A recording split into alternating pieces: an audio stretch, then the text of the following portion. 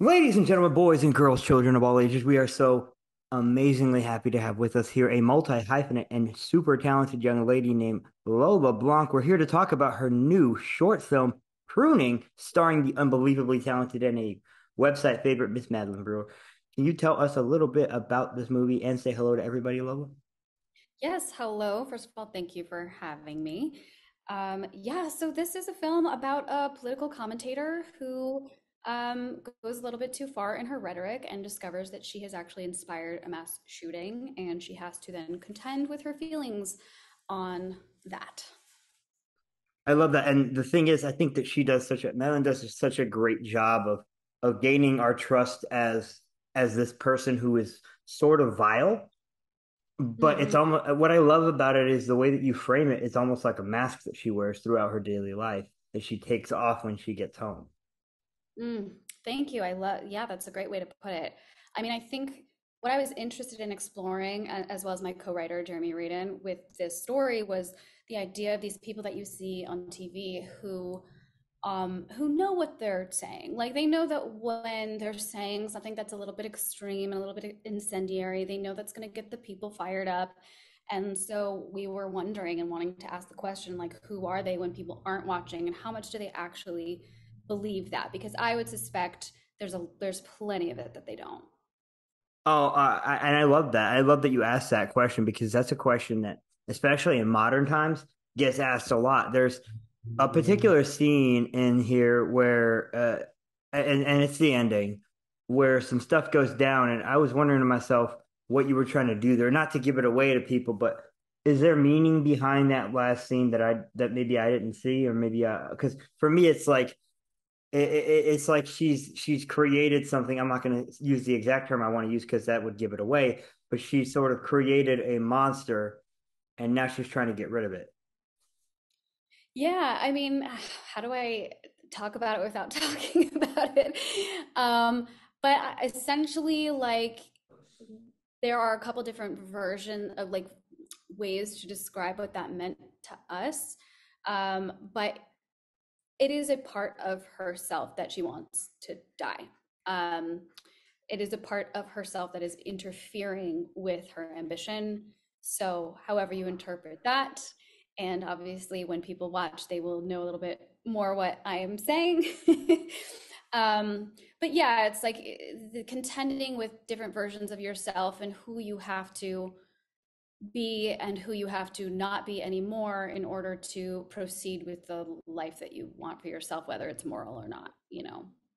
And that was the part that I loved is the juxtaposition between where she's at career wise, which is at an all time high, and where she is personally, which given the events of the short are all time low.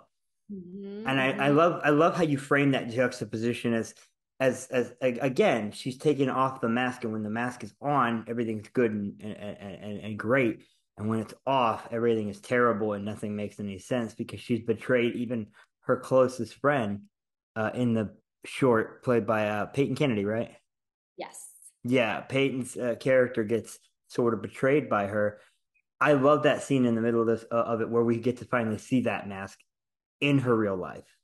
Hmm. That scene Oh, with Peyton, oh, yeah. where Madeline's eyes just transfix. I was like, she nailed it. She nailed it. She nailed it. I was so excited about that scene. I feel like it really takes a strong actor to be able to like just from their eyes like see that shift and see it like just totally she like freezes over, like her face freezes over. I was just so excited about that. That's all her. I mean, obviously I would have, I'm working with her and I'm directing her and doing my best, but she's such a force on her own that like really that's just a testament to her talent as an actress. And I wanted to ask you about how you got her to be part of your short because she's a very talented actress, especially in the horror game. She was in Cam, which is a movie I love. How did you manage to get her? Yeah, like I wish it were honestly a more interesting story, but really it came down to that Jeremy knew someone who knew her. And the minute he said that we knew anyone who knew her, we were like, it has to be her. I cannot picture anyone else as this person. But we sent it, we kind of hoped for the best. We didn't hear anything for a few months and we kind of thought it was dead in the water. And then if I'm not mistaken. I think that's what happened. And then she like read it and was really excited about it, and we were like, "Oh my God, this is amazing." And I love it. I also really love her in the ultimate playlist of noise, which I also really love. So I love that she's in this, and I love her. And I really liked your directorial style. There's a lot of simple camera movements that you make that sort of add so much to the overall piece. Can you talk about being a director? Because you haven't done too much directing, right? This was my third short, and I've directed a number Yeah. of music videos, but I haven't done a feature yet or anything. Um, but directing is definitely my passion at this point. I mean, I'm a musician, I'm a podcaster, I'm an actress, but first and foremost at this point, I consider myself a filmmaker. It's the thing I'm the most passionate about and the thing I want to do with my life for real, like when I grow up. For me, I worked very closely with my cinematographer, Sonia Sippin, who's also one of my best friends, to achieve like to have the camera be reflecting what Sammy is feeling inside of her. So much of it is internal, and that can be really hard to, photograph. So we discussed all the different ways that we could have the angles and the framing and like feel a little off and start to go like off kilter or like just in unexpected directions in those moments that are really pivotal for her to reflect how she's feeling internally, because so much of it is just literally her eyes and the camera, that's like all you got in that moment when she's like having those realizations. So it was really important to reflect that. Yeah.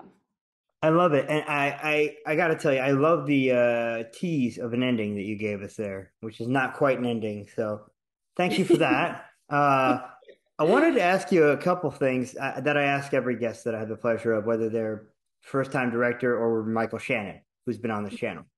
Cool. Uh, I wanted to ask you, the first one is, who do you look to as inspirations, whether it be through your music, as a filmmaker, as a human being, as a podcaster? Who are some people that you look at as inspirations? Ooh, why do I feel like no one has ever asked me that question? That's great. Well, filmmakers, I really love um, Lynch and Cronenberg, my Davids. I love Lynn Ramsey. I love Paul Thomas Anderson. I love Yorgos Lanthimos. Um, I'm like a Lars von Trier gal as well. That's just on the filmmaking side. On the music side, I mean, it runs the gamut. I've always like been very much inspired by Fiona Apple, very much inspired by old jazz singers, Ella Fitzgerald, and then also just like people who are really pulling off the multi-hyphenate thing are always people that I'm gonna like look to and kind of hold up as a beacon of what I want in my life and creative career.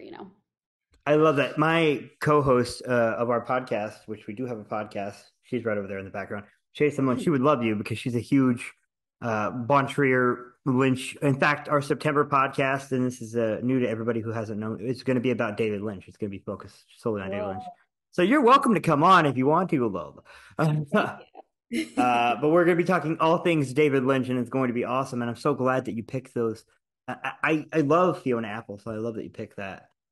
She does a cover of my favorite Beatles song, Across the Universe, and it's the best Oh, I version love of that Across the cover. Universe. Yeah. It's the best version of that song. It's also in one of my favorite movies, Pleasantville. So I love that you did that. Oh, nice. This next question is the hardest question you're going to get asked all day, and I get so many great answers to it. Okay. You can only watch two movies for the rest of your life. What two and why? Ooh, I know the first one because it's been the same, like it's basically held up for half of my life at this point. So I think it would continue to hold up, which is Eternal Sunshine, which I feel like that's a generic answer. Honestly, I feel like everyone says that, but I fucking love that movie with like every fiber of my being. Um, so that one. Um, oh, what's the second one though? What's the second one? Ah! um, what do other people say? I have to know. What's yours? Oh, so okay. Full disclosure, my favorite film of all time is Eternal Sunshine of the Spotless Mind. So you There we just made my day. That's go. one of my movies. We love that movie here. We stand that movie 100%. That is Mhm. the best movie ever made. I love it. I'm so glad that you love it. Yeah. Oh my God, why did I not say Charlie Kaufman? 100% Charlie Kaufman would be one of the people who, like, 100%. He just seems like so on another level that I will never get to, that I like can't even consider him. You know what I mean? I'm like, I'll never be as good of a writer as him. Like, that's just never gonna happen. It's I'll try. funny. It's funny because my favorite director of all time is Spike Jonze, who started out as a music video director. So I'm Yeah. glad that you said that you're working on music videos because that's the way to start. I mean, some of the most iconic music videos of all time are Spike Jonze. Spike Jones is incredible. Like, yeah, incredible. He really Uh, is. By the way, my second Desert Island movie would probably be It Happened One Night. okay, okay. It's a good combo you have there. I feel like if I'm being real, the two movies that I go to for comfort are like pretty embarrassing, but that I know for a fact that I can watch them over and over and over again. One of those movies, I'm just gonna say it, it's Practical Magic, Oh, by hell yes. yeah, the witch movie, Hell yeah. the girly rom-com witch movie. So Yeah, I love rom coms and I love practical magic. I'm notorious for being a apologist for romantic comedies whenever they one. come out. And I love Practical Magic. That's Nicole Kidman and Sandra Bullock as witchy sisters. I love that movie so much. Great choices, Lola. I love it. Thank you. That made Thank my you. day. That made my day because you picked my favorite movie of all time and a fantastic romantic comedy. So yeah, we're basically friends now. This is Perfect. fantastic job. So this movie is screening at Fantasia, which is in Canada, and Holly Shorts, which is in LA. Is that correct? Correct. Yes. And Yes, hopefully more as Montreal, time goes on. Yeah. Montreal, and LA. Right? Yep. Perfect. If you guys aren't on Fantasia, you should be. It's the one of my favorite festivals of the year because it's one of the best genre film festivals in the world. And Holly Shorts is the best shorts program in the world. They always play the best shorts, and that's how you know this is a great film. Can you tell us what else you've got coming up? I know that you've got a new single coming out on August 8th. Can you tell us a little bit about that? It's called Trust Me. Is that right? Yes, it is. It's the same name as my podcast. It is a new song that I wrote. I have not released a song in 2 years. It's about my OCD and anxiety. And I also filmed a short film to accompany it. It's a music video, but it is also a full length, like narrative short film that I shot in Norway, and that will be coming out shortly thereafter. It looks so cool. I love it. And I love the art style that you chose for it, just based on everything that I saw. Because I do my homework before somebody comes on here a little bit. Um, and you're also featured in a brand new Netflix doc that's coming out called How to Be a Cult Leader. Can you tell us a little bit about that? Yeah, so through my actual life experience believing in a cult leader as a child, I have a podcast about cults and extreme belief, which is also called Trust Me. And as you know, through doing that, I just have I've interviewed so many people who used to be in cults, so many wonderful, awesome people, and learned a lot about it. So I was asked to come on the show and be, you know, someone speaking to that experience and speaking to how cult leaders operate. So I will be in multiple episodes of that series coming out very soon. I I love that. I love that. And I did not know that about you being a part of a cult. That must have been very, very interesting growing up that way. The only cult I ever got near was the Catholic Church. And Big got out of now? that. Good for you. I mean, I'm Hispanic, so it just sort of, it Part of it. happens. Yeah. Yeah. Yeah. It's part of the DNA, unfortunately. I love it. Thank you so much for spending time with me today. Lola, you've been amazing. Your short is fantastic. And it is the second time I've seen something come out of someone's mouth like that this year in a short film. Oh, wow. Well, I'm gonna Yeah. have to beat up whoever else has that. So Oh, your short is slightly better. The other one was called Strings. It was also very good, but yours is actually better. So, thank you. uh, actually, it came out of her eye. I shouldn't say mouth because it comes out of her eye in the movie, like as an Oh, okay. eyelash that she keeps pulling. Oh, interesting. Yeah, Wow. it's crazy. I don't know what's going on there. Is there anything you want to plug before I let you go? I am on Instagram at Ula Lola, and my website is lolablanc.com, and everything I do will be on in those two places. Well, you see that? You guys can go ahead and follow her on all those socials, and maybe we can sucker her into coming onto our podcast in September to talk David Lynch. We'll have to get that Oh yeah. done. But we are for Film Slap Reviews, this has been William. Lola, pleasure having you. Have a wonderful rest of your day. Thank you. You too.